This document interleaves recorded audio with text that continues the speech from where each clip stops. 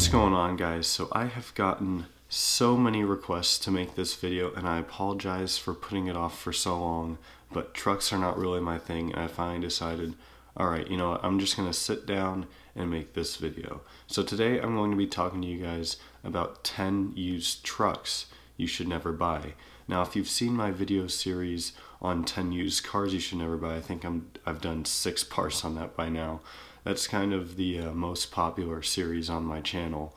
So I decided, you know, let's do 10 used trucks you should never buy. You guys definitely want to see it, so why not? So as with all of my other videos that I've done on used cars you should never buy, or trucks in this case, I want to give the same disclaimer that I do at the beginning of every video, and that is that not every single truck is going to have every single problem that I mention. It might also have more problems than the problems that I mention. It might not have any problems that I mention, or, you know, some combination of that. So I'm not saying that if you have this truck, you're going to have these 4 problems that I mentioned, nothing else. First up is the 2000 to 2008 Chevy Silverado and GMC Sierra. The Silverado and Sierra are essentially the same mechanically, which is why we'll include them both as one. Both trucks are and have been one of the best-selling trucks in America for some time, but that doesn't mean it comes trouble-free. One of the most common problems was the instrument cluster, including the speedometer, tachometer, and other gauges not working. Steering problems were just as common, as clunking from the steering shaft wasn't rare.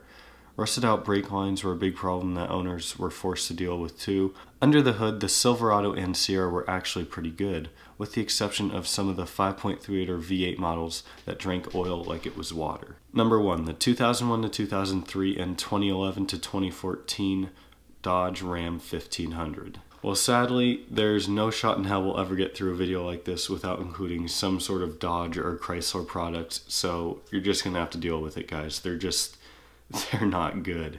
The Ram 1500 is on here for 2 different generations and year ranges. For the 2001 to 2003 models, transmission failures, severe oil sludge buildups, engine failures, and even cracked dashboards were all common. 4.7-liter Magnum V8s seemed to be the problem and the cause in most of these cases.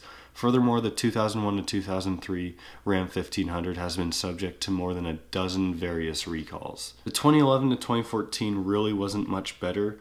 It received horrible safety ratings and was cursed with the infamous Chrysler TIPM.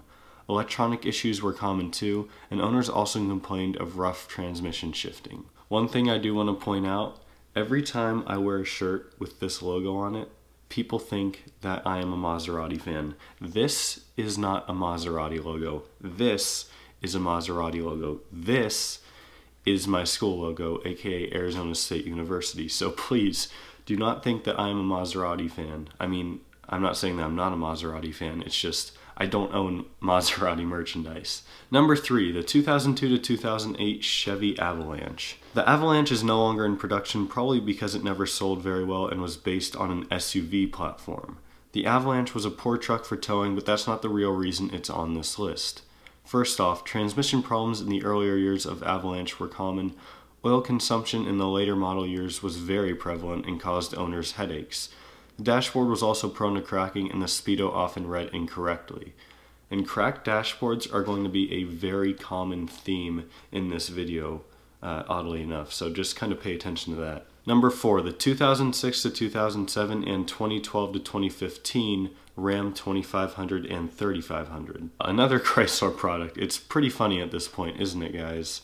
Anyways, both the year ranges of the 2500 and 3500 on this list suffered most commonly from death wobble, which made the truck seem extremely sketchy at speeds while driving. 2006 and 2007 models also suffered transmission problems and poor suspension components. While the 2012 to 2015 Ram 2500 and 3500 don't have many significant problems outside of death wobble, I'd still tread carefully buying one since it has developed some problems while still being essentially a new truck in some cases. Number 5, the 2005 to 2013 Toyota Tacoma. Finally, something that isn't domestic. Tacomas have been subject to a massive 700,000 vehicle recall for the 2005 through 2011 models. Leaf springs at the back were prone to corrosion, which could have led them to fracturing and coming into impact with other parts of the truck, like the fuel tank, obviously very dangerous. Owners often complained of the radio failing or malfunctioning too. Rust and poor paint quality was also a complaint. Being a Toyota, the engine and drivetrain were fairly good with a few minor exceptions, but these are other issues that should be noted and taken in consideration if you ever consider buying one. And if you guys are enjoying this video so far, make sure to give it a big thumbs up. Thank you all so much for your support. Number 6, the 2005 to 2008 Nissan Frontier. 2005 through 2008 Frontiers have some of the most consistent transmission issues ever seen in trucks. The radiator has a design flaw that causes the problem with the transmission, oddly enough. To be more precise, the radiator is prone to cracking, after which the coolant would find its way into the transmission. And obviously, coolant / antifreeze and transmission do not mix well together, so that causes pretty terrific and horrible damage. So that's a big red flag against the Frontier. Number 7, the 2004 to 2005 Ford F-150. Even America's best-selling truck and vehicle isn't perfect. The F-150 has long been the benchmark of the everyday hauler, but the 2004 and 2005 models weren't as good as the others. Engine problems don't necessarily account for most complaints, but they're by far the most serious issues. Spark plugs that break off inside the head or pops out, loud noises from the motor, and all kinds of other engine failures have accompanied the F-150 throughout those first couple years. Then there's the power window failure, which also occurs in these models. Finally, there's a transmission failure too. Needless to say, there were more than a dozen recalls on this truck.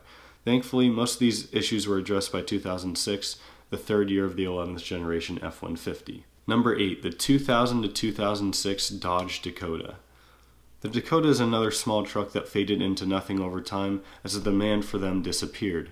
2000-year models experienced loss of oil pressure due to sludge buildup and brake problems.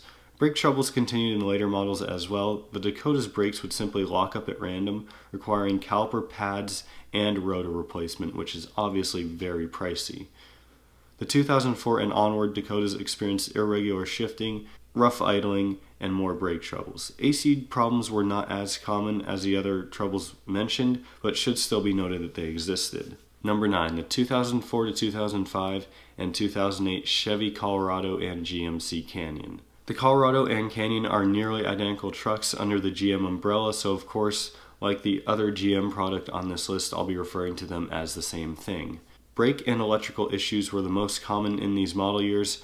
Oddly, these trucks had a problem with the AC/heater only working on full power. Water leaks and rust were also common and caused large amounts of damage.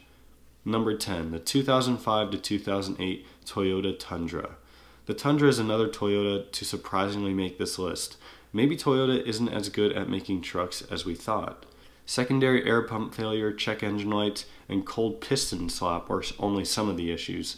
Dull fading paint, especially on the roof and similar to the Tacoma that I already mentioned, and radio malfunction are another concern.